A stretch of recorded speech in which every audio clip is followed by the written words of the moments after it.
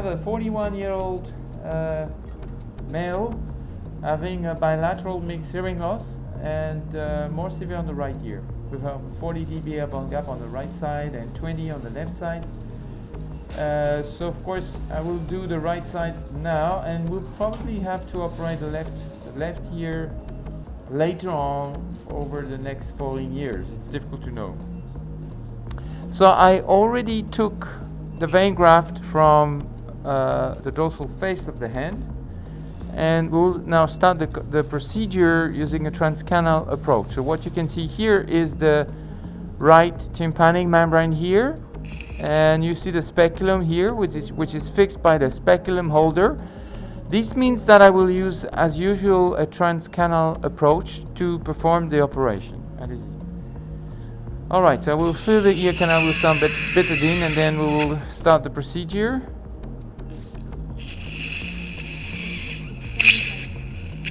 Alright, so we'll use now a round knife to perform the skin incision.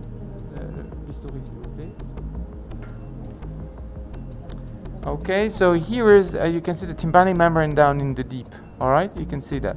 And this is 12 o'clock, 3 o'clock, 6 and 9 o'clock right here. So I will perform a skin incision here using a round knife running from 6 to 12, like this, a posterior incision of the skin. And I will now elevate the flap until I reach the annulus. So I'm using 2 instruments here at a time. We've got an elevator, a smooth elevator on the right, and a sucker on the left. Ciseaux, s'il vous plaît.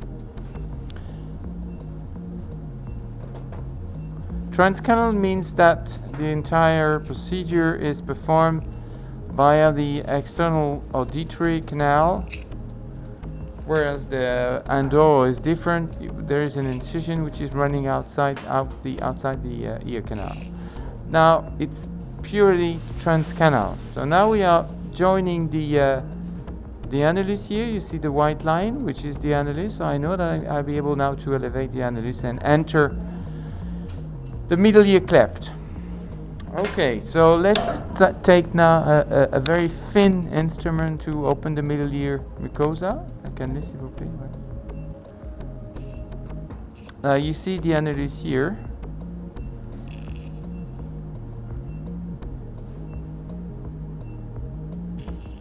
Ciseaux. You see the chorda tympani, also below the level of the skin. Décolore encore. And you can see a little bit of the distal tip of the incus and the beginning of the stapes head, but I will show you this in a second. Alright. Here we go. Table vers moi, s'il vous plaît.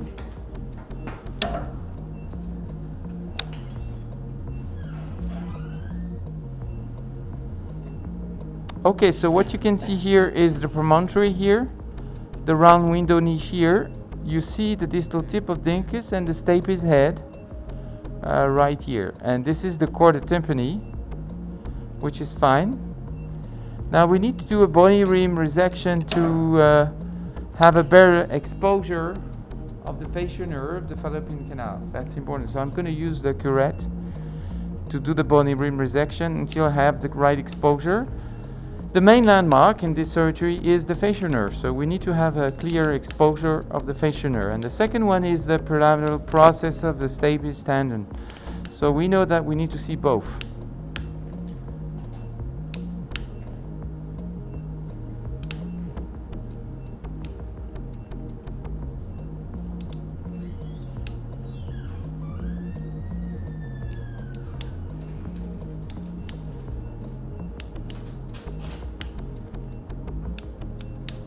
Okay, it's nearly done.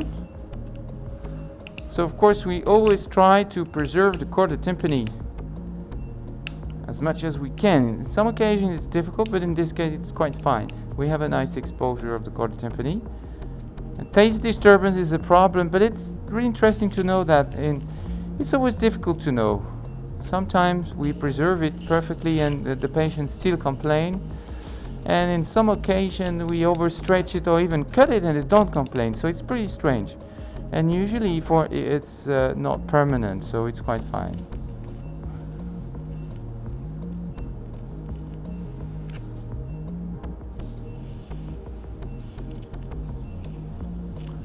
Okay, now I think the exposure looks fine. Tête en déclive, s'il vous plaît. I'm going to show you the landmarks. Stop.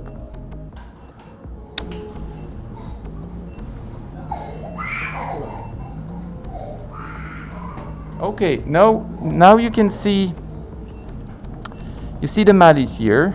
I didn't show you the malleus. Here is the incus, the chorda tympani. Now the stapes head, you can see the posterior crus of the stapes tendon here, and the fascial nerve on the left, which is not decent, covered, so which is fine. A little bit decent here, but it's quite nice. So the first step will be to separate the incus from the stapes in order to check the ossicular chain mobility. What we need to know is to be sure that there is no tympanic fixation. Nous sommes ici, vous le voyez, à l'intérieur de l'oreille moyenne. Le tympan a été relevé et on voit donc les différentes parties de la chaîne des osselets. Ici se trouve le marteau, le premier osselet, ici l'enclume et enfin dans la profondeur l'étrier. Alors nous allons séparer l'enclume de l'étrier pour pouvoir tester la mobilité des différents osselets, c'est la première étape. So I'm using a joint knife here. You see a very fine joint knife on the right and a 0.9 millimeter diameter socket with my left hand. I'm going inside the joint here, the incudius stapedial joint, and I'm separating now the incus from the stapes. Voilà, donc c'est séparé. On va pouvoir tester maintenant le marteau et l'enclume. So I will check the malleus incus mobility first. I'm going to move the malleus, and you see that the incus is following the movement, which is fine. Donc marteau et enclume sont bien mobiles. And I'm now checking the stapes, which is fixed. Par contre, vous voyez que si je teste l'étrier, on a un blocage complet de l'étrier. Voilà, ciseaux. Donc on va poursuivre avec une petite fraise diamantée de 7 dixièmes de millimètre qui va me permettre d'aller découper les branches de l'étrier. Alright, now I'm going to drill out the stapes superstructure. The aim is to remove the stapes arch by drilling out the posterior crus and then the anterior crus. Voilà, on va aller donc fraiser d'abord la branche postérieure de l'étrier. Without any pressure, you see that we're just drilling out the posterior crus now.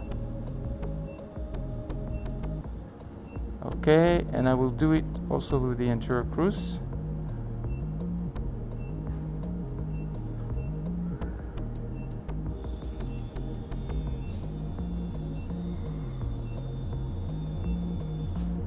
So it's more difficult to reach the anterior crus, which is more or less hidden.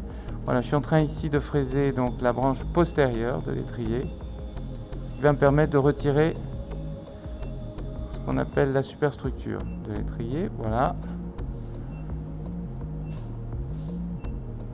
Je crois que c'est bouché ça. 3 de chou. Okay, let's remove now the stapes arch, and then we will have a better access and a better view of the stapes footplate. Voilà, on va retirer donc maintenant les branches de l'étrier et on va avoir un bel accès sur la platine de l'étrier une fois que les branches seront retirées. So I'm using a little hook to do that. Okay, now it's fine. The elbow window is a little bit narrow here, so we'll have to drill out maybe a little bit of promontory on the right. And now we need to measure the distance from the stapes footplate to the incus in order to determine the prosthesis length.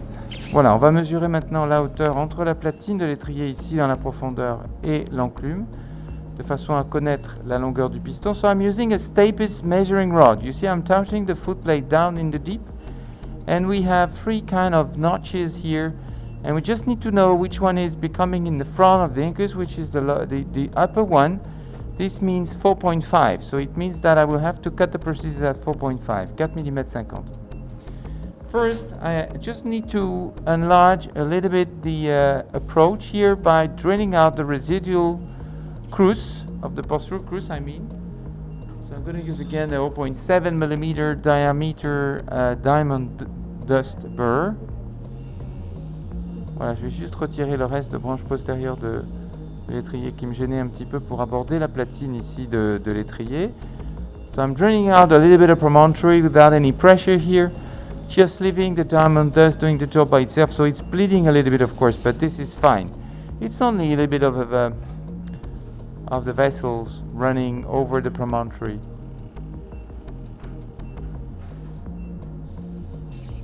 Okay, now it's fine. And now we have a better view of the stapes footplate.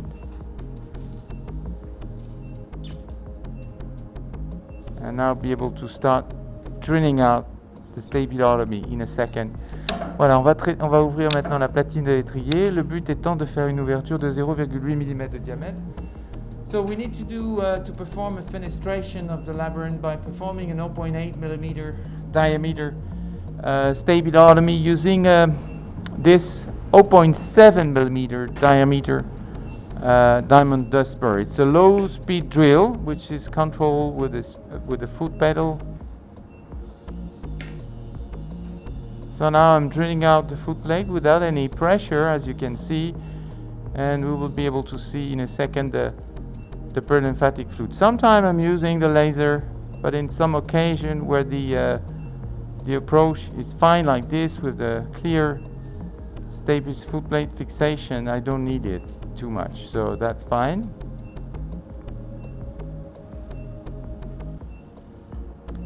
You see I'm using the sucker very close to the stapedotomy, but not exactly at the level. I need to control the fluid leakage, but I don't want to suck into the labyrinth. The risk is to get a dry labyrinth, which would lead to sensorineural hearing loss, so we need to avoid that, of course.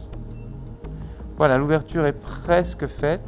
Vous voyez, du côté gauche, ici, j'utilise un petit aspirateur de 7/10 de millimètre. The sucker is 0.7 mm in diameter. And now we have a nice stapedotomy here. I will cover it now with the vein graft. Okay, let's take the vein and cover the stapedotomy. Voilà, on va prendre maintenant la veine que j'ai prélevée tout à l'heure en début d'intervention et qui va me permettre d'assurer l'étanchéité de l'oreille interne. Donc you can see the vein graft here.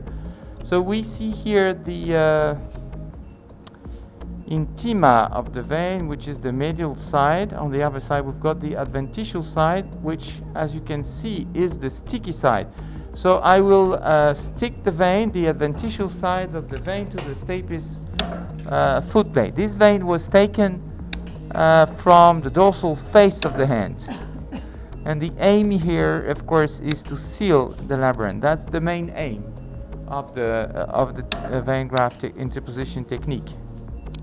So I will introduce the vein with the sucker, and I will, as you will see, stretch the vein with the needle.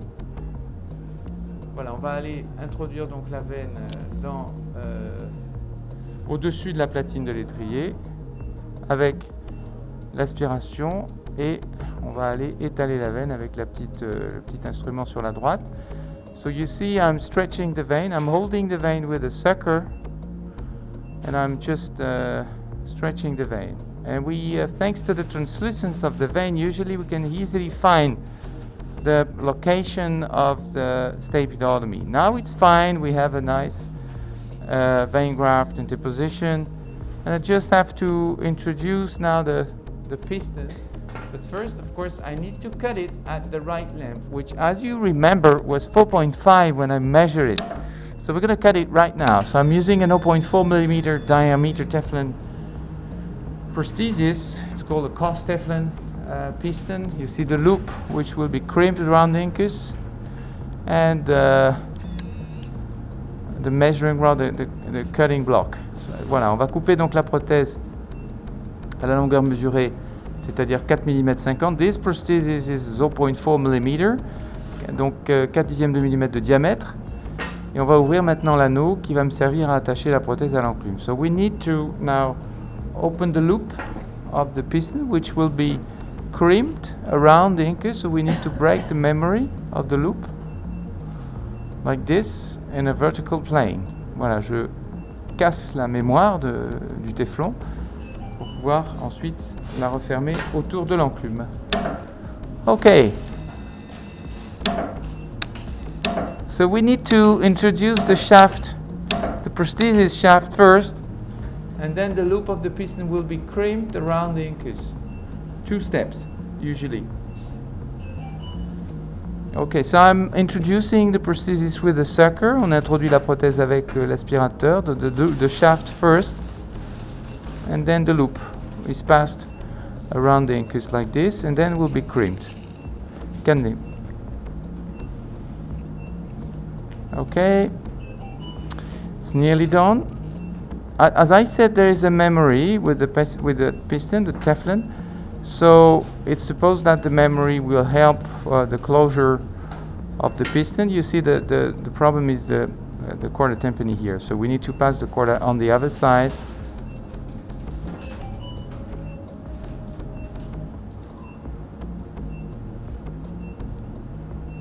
Like this. Here we go. And now we just need to crimp the loop.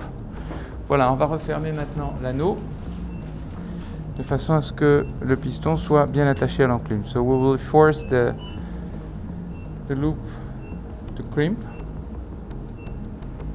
Donc on va resserrer maintenant cet anneau. We can use a curved forceps or 2 hooks like this to close the loop gently like this. And this will be really fixed and stable.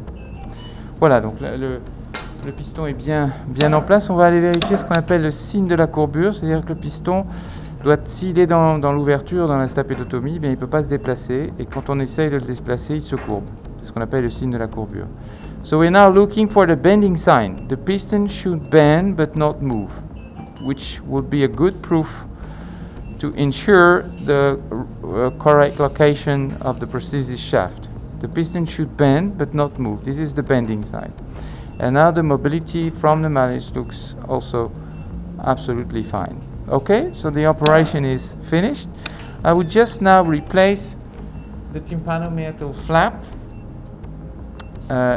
in its original position. So you can see it's a very small incision, and I will put the skin flap back.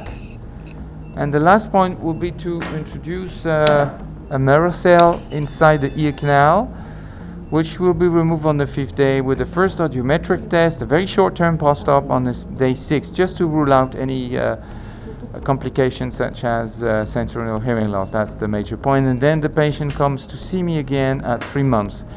Voilà, donc la prothèse est donc bien mobile, bien attachée à l'enclume, allez-y. Et on termine avec, après avoir remis en place ce qu'on appelle le lambeau tympanomeatal, c'est-à-dire la peau du conductif externe et le tympan. On termine avec la mise en place d'un petit mérocell, une petite mèche qui sera retirée au 5e jour avec un audiogramme réalisé le lendemain, en sachant que ce premier audiogramme qui est fait donc au 6e jour n'a pas de signification en termes de résultat, donc il ne faut pas s'inquiéter si le résultat n'est pas encore satisfaisant, l'amélioration pouvant être très progressive sur plusieurs jours, voire quelques mois. C'est la raison pour laquelle nous nous reverrons au 3e mois pour un bilan plus complet. Voilà, je vous remercie, je vous dis à très bientôt et merci beaucoup.